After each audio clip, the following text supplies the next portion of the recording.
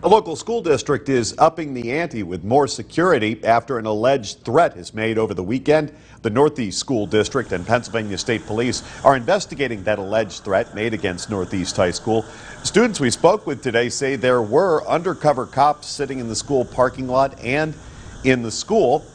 The school district issued a statement saying, quote, "The safety of students and staff is our priority. The district has a great relationship with our local and state police departments, and for peace of mind, we ask them to show additional presence to support our students, staff, and families throughout the week."